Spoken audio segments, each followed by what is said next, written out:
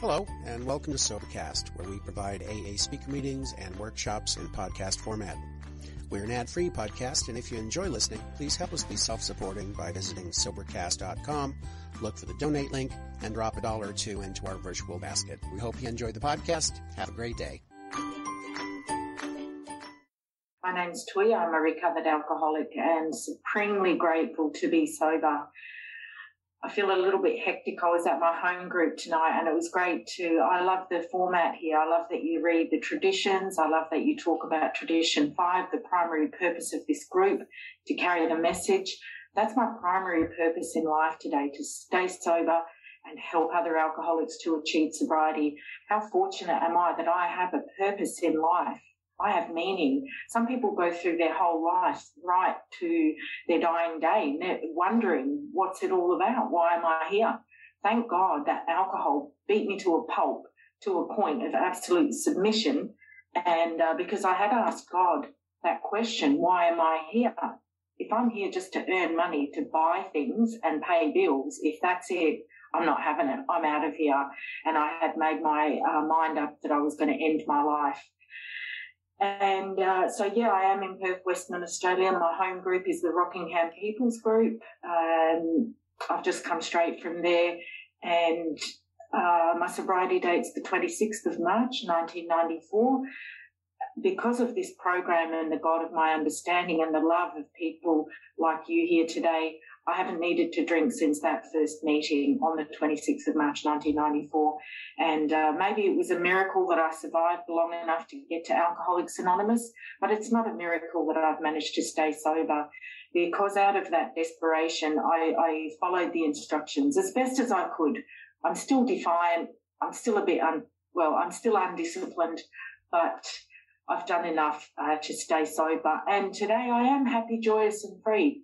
And so it's a wonderful format, again, like I said here, as Bill sees it. What a wonderful book of readings of Bill's writings. And so it's very, very difficult for me to choose one, and I could have driven myself mad diving into the book and thinking and praying. And, so in the end, I just sort of stumbled across that one, and I noticed that it was 2 readings out of the big book.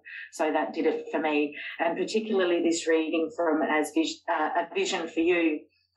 I actually have been hosting a women's big book study on Zoom every Wednesday night since the 9th of December 2020, and it's wonderful to see familiar faces here. It's wonderful to see friends in this Zoom meeting today, but also those friends I haven't met yet. I was told there's no strangers in AA, only friends who haven't met yet, and that's it's a beautiful thing.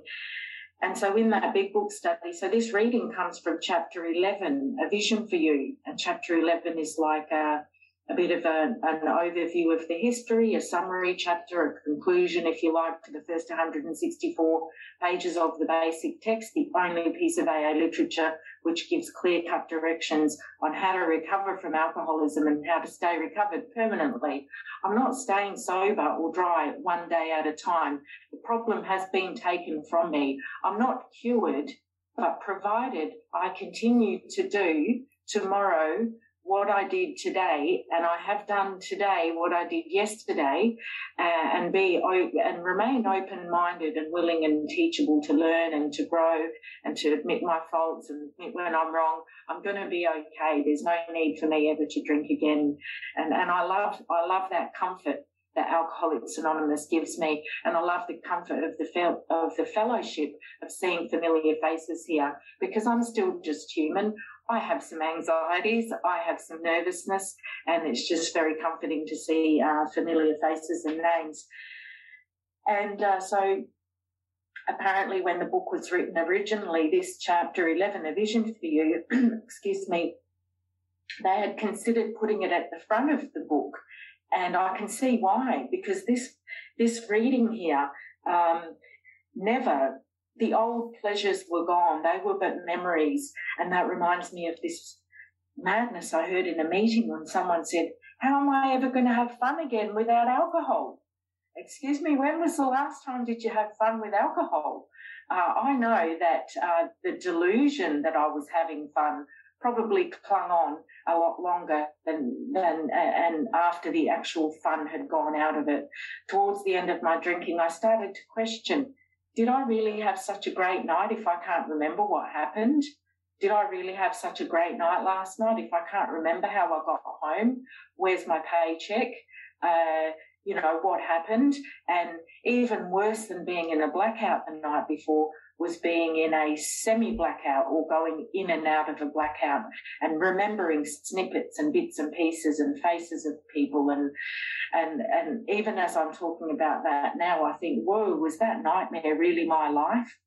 So I still continue to come to Alcoholics Anonymous because I don't want to forget where I came from. I don't want that insanity to come back into my mind that tells me, yeah, I can have a drink.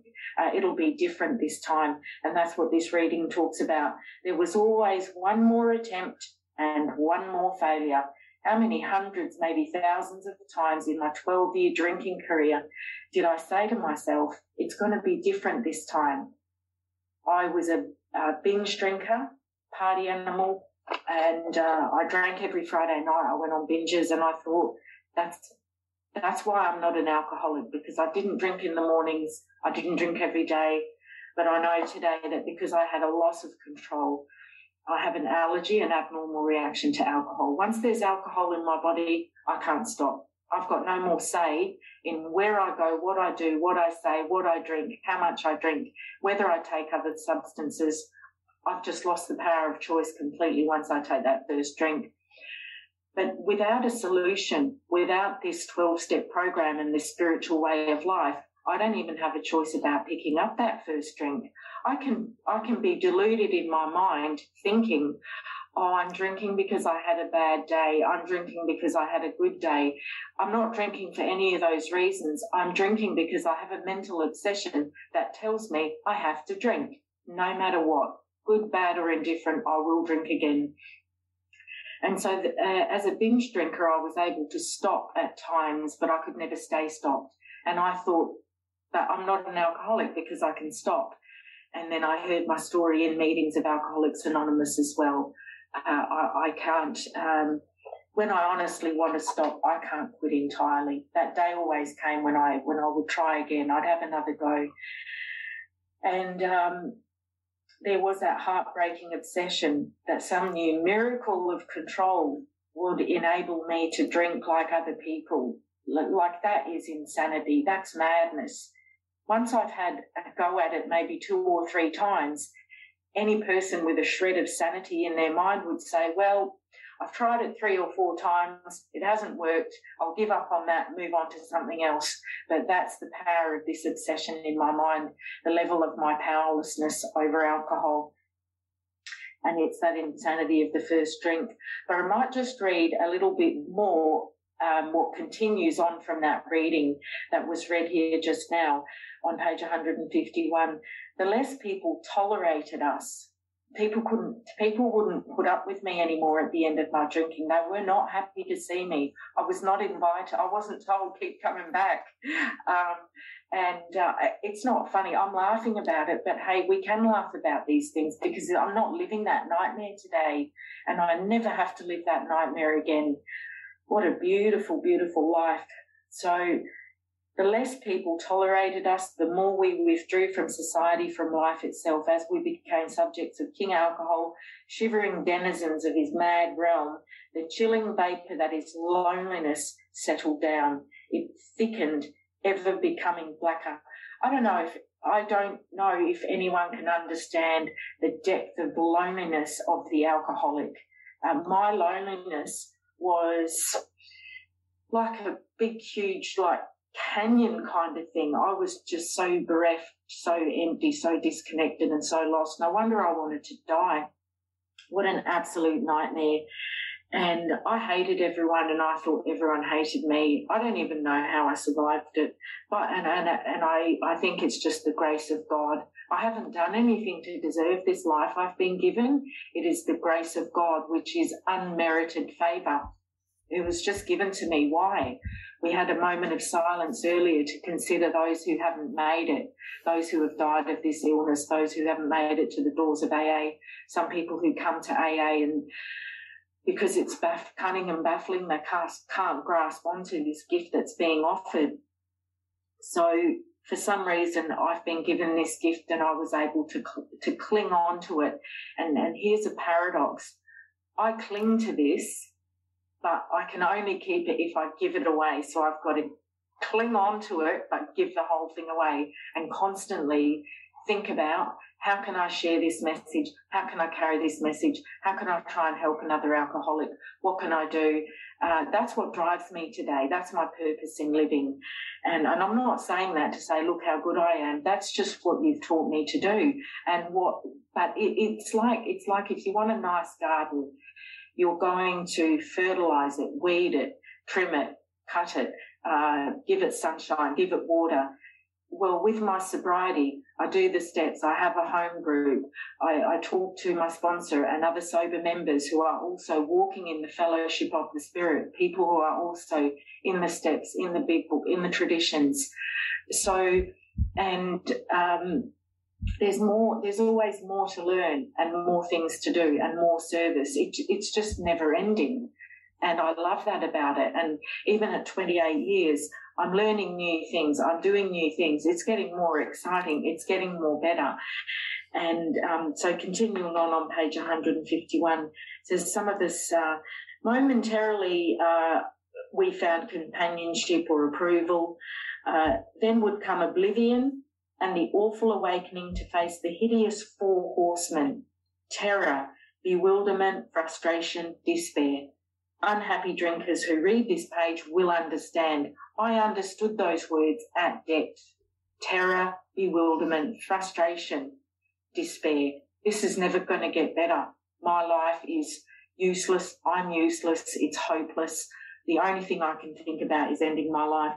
And the reason I read a little bit more out of that book is probably one of the best things that anyone ever told me when I came to Alcoholics Anonymous was read the big book. And that's what the book tells me in there. It says, read this book. And so I did. I was a bookworm before I picked up alcohol, and I read through the big book cover to cover in the space of about 4 days. And I had a woman who was sponsoring me from the beginning, and she would ask me, I'd bring her with all my woes, and I was full of self-pity and grief and just that mess of early sobriety. What a mess. I forget what that's like. I forget that desperation. I forget that loneliness because that's all gone. I have become happily and usefully whole. That's what's happened to me, like that. I don't know. This thing just works. It just works. And I've got a wonderful, wonderful life. And so she would say to me, are you reading the big book? And I said, yes, I've read it and I gave it away. You've got to give it away to keep it, right? And she said, it's a textbook. We study it. Get yourself another one and read it. And then what I did was I went to a drug and alcohol counsellor because I thought I needed outside help. These alcoholics, like, what do they know, right? They're just alcoholics. I need something more. I need a professional. So I went to a drug and alcohol counsellor. He wanted to teach me how to drink. He said the reason I didn't know how to drink properly was because I had learned to drink with other teenagers. He's going to teach me to drink because the body can only metabolize 1 drink per hour. Can you imagine drinking 1 drink per hour? Like, I'm fast. I drink fast. I drive fast. I talk fast. And I can't have 1 drink in an hour. I need about 10 drinks in an hour. And I'm not going to use a lift because it's too slow. I'm going to use the steps. And when I'm out there in the world, I think everyone's moving in slow motion. So, yeah, I've got a long way to go till I slow down and calm down a bit. So, anyway, I spoke to my sponsor and I said, this is what the counsellor said. See, I've got this glimmer of hope. Maybe he can teach me how to drink because I was 25 years old then and I thought maybe I'm too young, like maybe, I don't know. And he's a counsellor. He knows what he's talking about. So I went to my sponsor and told her what he said. And I started arguing with her a little bit because she's just an alcoholic. He's a counsellor. So what she did then was directed my attention to the big book. And it says, and I can't think what page it's on now, it escapes me. maybe it's around, anyway, I won't go hunting for it. I think it's in chapter 3. If you think you can drink, if you think you can turn around and drink, our hats are off to you.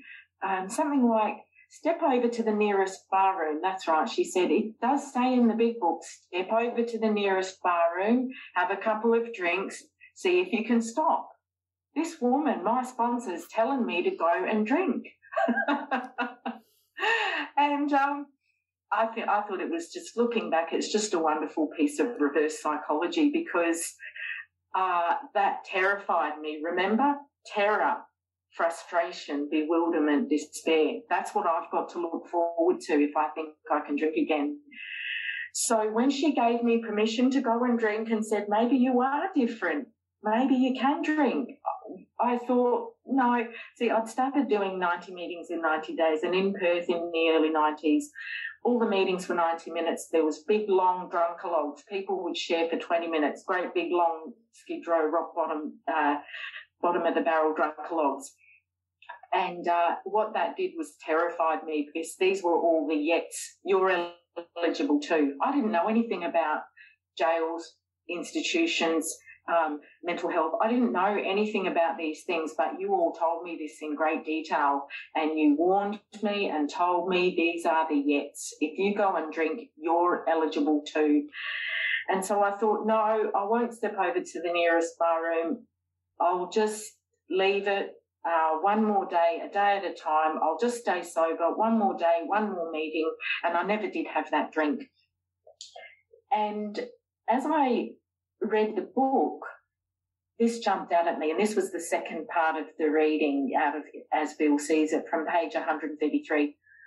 These words jumped out at me. We are sure God wants us to be happy, joyous and free. Are you kidding? How do I go from terror, bewilderment, frustration and despair to happy, joyous and free? I always thought I drank because I had such a terrible, terrible childhood. And some parts of it were pretty bad, but some parts of it were pretty good as well. And I'm not discounting any of that stuff that happens in childhood and the long-term effects. However, as a grown woman, as an adult, I am responsible for how I choose to live my life today. And Alcoholics Anonymous taught me that AA stands for altered attitudes. And you taught me how to have an attitude of gratitude. And the book instructs me every single day that I pray and ask for my thinking to be divorced from self-pity.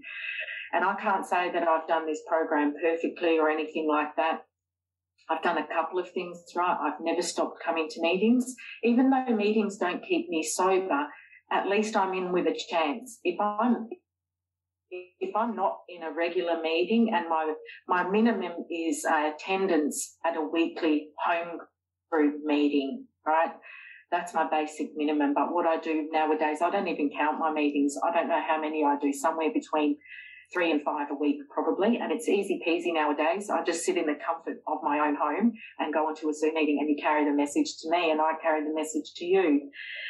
But what is magic about this reading on page 133, it continues, we cannot subscribe to the belief that this life is a vale of tears, though it once was just that for many of us. Absolutely. The tears, the crying. I was one of those crying drunks, but then I'd flip and I'd be a violent drunk. So it wasn't attractive, it wasn't pretty. But it was clear that we made our own misery. God didn't do it. I couldn't accept that for a long time because I was a victim, and I thought, don't you understand? Listen to what happened to me. Listen to what they did to me. I couldn't and wouldn't accept that I was the maker of my own misery until I became angry with God a few years into sobriety, because I still had these childish ideas, these expectations, and an attitude of entitlement in life of what I should have, like a little kid going to Father Christmas with a list and saying, this is what I want. And when I don't get it, the self-pity and the anger and everything came in. But here's an instruction on how to deal with that, and this is from the book. avoid then the deliberate manufacture of misery. So for me, the deliberate manufacture of misery is repeating again and again and again my story of woe, again and again and again what they did to me. It's not going to help me. It's only going to keep me stuck, make me sick, drive people away. I have done it, and it drives people away. I'm telling you, they get sick of hearing it. But now this I found very difficult as well at times. But if trouble comes, cheerfully capitalise it as an opportunity to demonstrate his omnipotence. So when the going gets tough for me in life, which is the human condition, everyone has difficulties. That's just what life is like. Like nature, sometimes it rains, sometimes it's sunny, then it's a storm, then there's a cyclone, then there's a hurricane, and then there's calm seas. So that's life too, and it can be pretty unpredictable. So the answer here in the book, or the instruction, is so when there's difficulties, I surrender myself, I surrender my will and my life over to the care of God as I understand him, and I hold on with faith that God will get me through this, whether it's a relationship breakup, my daughter who was diagnosed with a potentially fatal illness when she was 8. She's still alive today, beautiful young woman. She's 22. She's never seen me drink. She's engaged to a gorgeous young guy who respects her and treats her with kindness and love, and I absolutely adore him. When these difficulties come, I hold on with faith. I'm going to get through this with God in one hand and AA in the other. I can get through anything. And then what's going to happen? God is going to use my experience to encourage and help others when these other issues happen, whatever they might be. I don't know if I've still reached that point that when trouble comes, I'm going, yippee, this is an opportunity to show God's power. So I can't say I'm there, and it's like, oh, don't be tempting fate now, because I'm in one of these places in life at the moment where everything's just amazing. But mind you, about 2 weeks ago, that woman I told you about who was my first sponsor, she was doing step 12. When I walked into my first meeting on step 0, she was a greeter at the door. She was standing at the door ready for me, and I'll never forget it. It was a spiritual experience, and I think some of my friends here in the meeting could probably, if my internet could cut out, they could probably share my story on my behalf. But anyway, this gorgeous young woman with these crystal clear blue eyes looked straight into my eyes.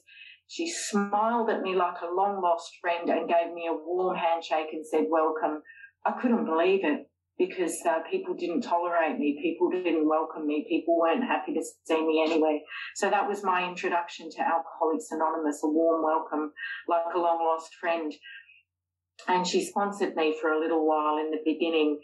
And I was talking to her a couple of days ago, and sadly, she did not stay sober. That's her story. She's now sober again some years, but she did veer off the course for a while. It was very, very tragic, but she's still alive. She's here, and we keep in touch. And do you know, that's right. Some guilt came up about my parenting, about some damage I've done to my daughter. Even though I wasn't drinking, in untreated alcoholism, I can get very sick. When I'm angry and impatient and self-pitying and consumed with selfishness and self-centeredness, I'm robbing people of my presence. I'm robbing people of my love, and that's what I did to my daughter. And some of that stuff from the past came up a few days ago, and I was talking to this woman on the phone, and I was crying. And I'm very private and I'm very stoic. And she said, oh, that's the only time I ever remember you crying, except for 28 years ago. And I just laughed. Of course, I've cried many other times since, and we did lose touch with each other for a long time over the years. But I spoke to an older sober member about this guilt that came up, and she's very blunt, and she said, yeah, okay, so you feel guilty, you did those things, you make amends. and I made some more amends with my daughter. We had some more healing in our relationship, and we both cried, and it was a beautiful thing. But this older sober member said to me, "Oh, you know, you're like a dog going back to its vomit to have another go. That's what we do. We wallowing in this bog of guilt." And it's like, intellectually, I know, don't be wallowing in guilt. You can't change the past. However, again, being human, feelings come up, things come up, but I've got to get on with it and move on and deal with it at the time and keep on doing the things, the prayer, the meditation, working with others, going to my home group, showing up for service. Doesn't matter how I feel. There's no chapter in the book that says into feeling or into thinking. There's a chapter called into action, and that's the big difference, is action. I can talk about the book, I can go to lots of meetings, I can do all these things, but I do actually need to take inventory, share my faults freely with my fellows, show up for service, 12-step work, whatever presents itself, that's what I need to do. And, I'm not sure if I've got a lot more to share, but I've just glanced down at page 133. So when trouble comes, I can have faith deep down inside me that I'm going to be okay. God does not bring me all this way suddenly to drop me and say, okay, you're on your own now. God was already there. God has never left me. God's always been there. And I can see those moments. Even they say that God looks after drunks and little children, and I was certainly looked after before I got here, and God sent all kinds of angels into my life while I was drinking, and definitely since I've been sober. And so the book says a little bit further down, we who have recovered from serious drinking are miracles of mental health. And I enjoyed hearing a couple of other speakers in this meeting introduce themselves as recovered. And I know people sometimes want to debate about that and everything, but I don't want half measures. I want the best of everything. I want like the cream and the cherry on the top and all the best. Otherwise, it's not good enough for me. So if I was just to be recovering, struggling, I don't want to do that. And I did do that in my sobriety at one point. As I said, I went off the beam. My big book sat on a shelf in pristine condition, and I was away with the fairies. I still kept coming to meetings, and thank God for the man who loved me enough to be brutally honest to me, direct to my face, and he said, you should be sponsoring a whole bunch of women. You've been sober how many years? I think I was about 8 or 10 years sober at the time. And he said, you're spreading the disease in meetings. You should be carrying the message. Boy, did I hate that man. Boy, did I get a massive resentment. But he saved my life.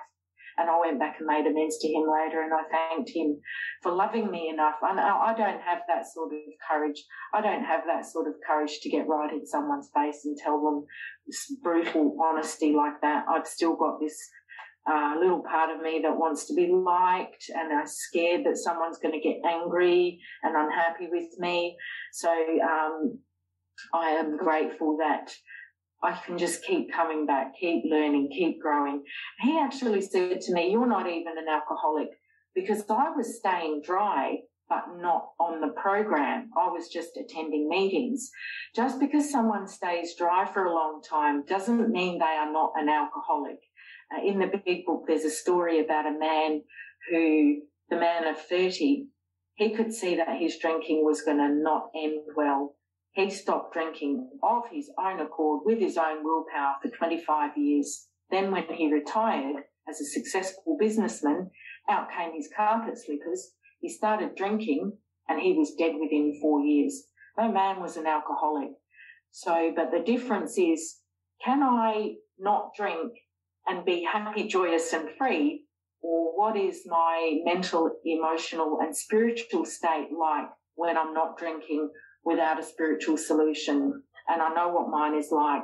I had a major second big rock bottom around that time that man spoke honestly to me and told me.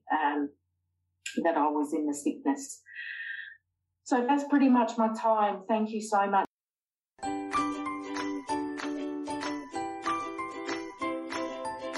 Thanks for listening. I hope you enjoyed the podcast. Sobercast is ad-free, and we'd like your help in order to keep it that way. So if you'd like to help us be self-supporting by pledging $1 or $2 a month, visit Sobercast.com and look for the donate links. Thank you very much.